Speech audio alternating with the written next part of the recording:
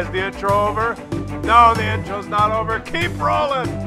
Yeah, keep rolling. You knew it was going to happen. Intros in HD. You knew it was going to happen. Keep the music rolling. Let the music play. Don't stop.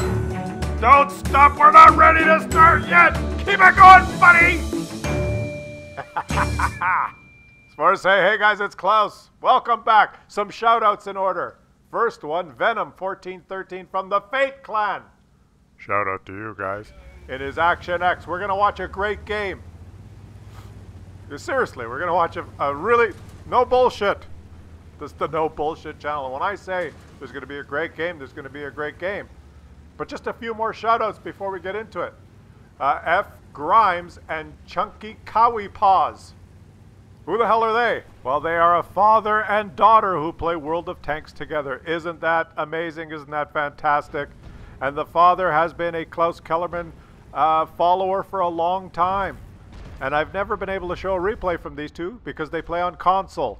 And the father has supported me on my Patreon page and sent me a message. Could you please shout us out? My daughter would love it. Of course I could shout you out. Shout out to you too. And I think he likes to watch my tank videos, but his daughter, her favorite video is one called How to Clean Yourself Up, which has nothing to do with tanks. Have you ever seen that one? It goes something like this. If you want to clean yourself up a little bit, you know, you need the right tools, so, Is there something on my face? a new Klaus! Oh yeah! Oh yeah! Yeah, if you haven't seen that one, just search How to Clean Yourself Up on the internet, and for some reason it pops up as the #1 search. Go figure. But anyway, shout out to F. Grimes and Crunchy Cowie Paws, and thanks for your support on my Patreon page. But let's get right into it here. Who are we watching? It's Venom1413 from the Fate Clan in his Action X. Did I mention that? This is the guy that's playing the game. I mean, he plays on PC, and we've actually got his game. And it is one hell of a game. One great game. And what has he done so far while I've just been doing some shoutouts? He's almost up to 3,000 damage, and he's got 1 kill. Playing this little ridge line. It's one of those encounter games where the base is in the south, the base you have to capture, so everyone goes north. This is the meta. This is what happens almost every time. I don't get it because when it's a regular game with 2 bases, the teams distribute themselves across the map, a lot of them going south. But when it's an encounter and the base is in the south, nobody goes south. It just, maybe because they spawn on the north and no one really likes to drive. Whatever. Anyway, let's watch this. Let's not get distracted by small little things that are not important. Pull my finger, come on. I know you want to. Let's do our best to just concentrate on the game and watch him get another shot here. Working this ridge line like a boss. Look at him here. Just poking over, using the gun to pressure. Oh, got a nice shot on the side there. Now, I played my Centurion Action X. I haven't played a lot of games in it, but I'm having trouble with it because you see how he's just barely showing his turn and he just bounced the shot there. I tend to move too far up and show my hull and get easily penetrated because this thing does not have very good armor except for the turret. And you have to use the full, I think it's 10 degrees of gun depression on this thing to make it work. Like, look at this. He's just poking over and backing up, and the enemy's bouncing off his turret because he's not showing any of his hull. And if you look at the minimap, he is right up there. There's enemies right beside him on his right. They're just on the other side of this little sand dune. You see him right there? They would have to poke over to shoot him. And I guess, I'm looking at the minimap. If they did, there's not a lot of his teammates that are ready to shoot them back. But they're scared because, well, I guess there are. There's some enemies that would shoot them if they poked over. But if they rushed him, he would be dead. But sometimes the safest place to be is right beside the enemies, just on the other side of some cover. If you're far away, it's all about angles, right? When you poke over a ridgeline like this guy that's far away, he can shoot him. These guys that are really close, they're safer because he has to go right over top of this ridgeline to shoot the guys that are really close to him. And vice versa. You see? You see? So sometimes being really close to the enemy like he is to these 2 guys on his right, it's no problem if you have backup. I'm looking at the minimap and I see a lot of his team in that kind of the riverbed, the low area. I think they've got the enemies outnumbered down there. Maybe if they push, they could win that, but maybe not. Maybe not all the enemies are spotted. You have to count the dots. Counting the dots is another thing that helps you win, and let them take another shot on an enemy side. It looks like this spot. He just has line of sight all the way up the hill there, and he can actually just keep pounding his gun over and over and over and over again at these guys. Luckily, he has a lot of ammunition. Now, let's try and make this shot count. He's got to get rid of this T-50, and he missed again. He missed again, but he's trying. Uh-oh, there's someone behind him. Oh, he just took one up the ass. A big hit. Now, what the hell are his teammates doing? How come they're not backing him up? All those guys, I guess they're in that river bed and they couldn't take a shot on that guy. That was the leopard, wasn't it? Did he just get hit by a leopard? No, he got hit by an object. What the fuck? That's why it was such a high roll of damage. It wasn't a leopard.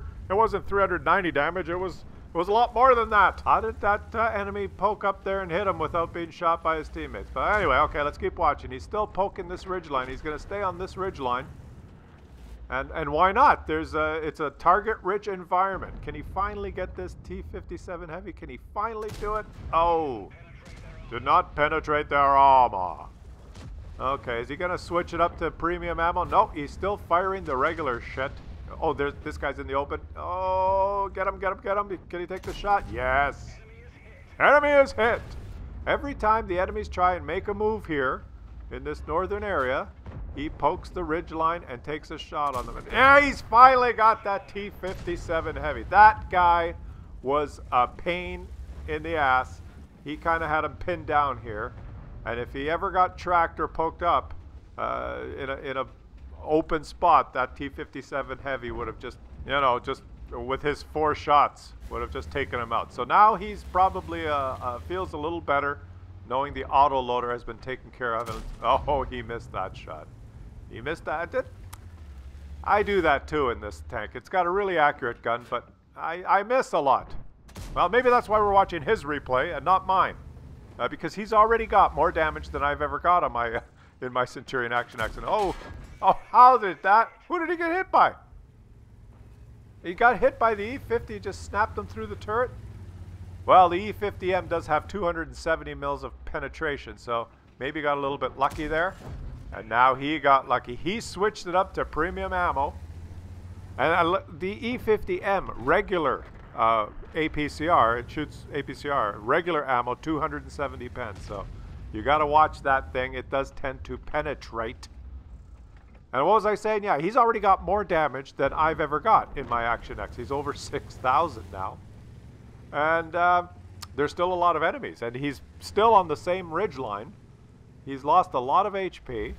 And he's not relocating. I mean, there's still a lot of targets here. There's one right there. And he likes to fight people frontally and just use his gun depression. He's kind of a master at this gun depression thing. He doesn't flank around or try and shoot him up the ass. He fights them from the front, but he just barely... Oh, that one did not... Well, that's a Russian Cupola. Russian turret. He hit that turret in the side for the first shot, but not frontally. Oh, here goes the Jagdpanzer E100. Takes 1,000 damage to move into... That's a good use of your HP. And goes for the ramp. What? He didn't shoot? Oh, he did shoot. He traded 1,000 HP for that shot and is dead. That's a... Way to go. And now make this one count. Oh, he made it. Yeah, you see how we aim for the weak spot there? Not the lower plate, not the tracks. The little, on the turret, the edge there. The little flat, you know, I don't know how to explain it, but that rear-mounted tank, the little... There's a spot there on the turret that when it's angled like that is flat to you, and he shot that. And now he's moving, because now he knows he's not going to get hit. There's still a guy up on the hill, and there's a couple of guys in the base here, and he's... Oh, he bounced! He bounced 1,000! Okay, all right, so there is some luck involved, buddy. Some luck. He bounced. He bounced 1,000.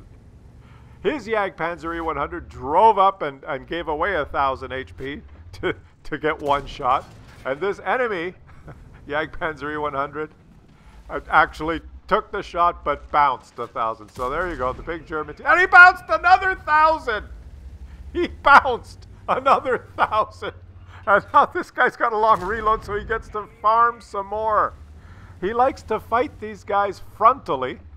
He does not believe in flanking. He wants to just fight the big TDs from the front. And because, like, okay, there is luck in bouncing the shots. There is luck. But also, he's not just driving completely in the open where they can just shoot his hull. They've had to take some snapshots at his turret and I guess just glanced or ricocheted off the edge of the turret. It counts as a bounce. And still, he wants to fight him frontally. He does not want to like drive around but he's not foolish enough to die now. Look at this. He's over 9,000 damage and he's not going to, don't throw away your tank now. Don't throw away your tank now. Oh, he actually did not penetrate that and he did not get the kill, but holy shit. Let's look at the post-game stats on this. Victory. Let's look at these numbers. Oh yeah. Let the music play. Look at that. Over 9,000. I'll never get 9,000 in my Action X. Well, maybe. If I do, I'll show it. But I haven't up till now. And of course, he lost credits because why the fuck not? 9,000 damage. And he lost credits. Oh yeah! Let's watch that intro again. Huh? What do you think of the HD intros? Hoo-ha! Oh yeah! You're gonna see a lot more of these in the future on Claus 1.0 HD because of the new system, funded through the help of my Patreons like F Grimes and Crunchy Cowie Paws. Shout out to all of you. Shout out to everyone who supported the channel. This is Klaus's World, baby! Pull my finger, come on. I know you want to. There it is. There it is, pull it. No, there it is.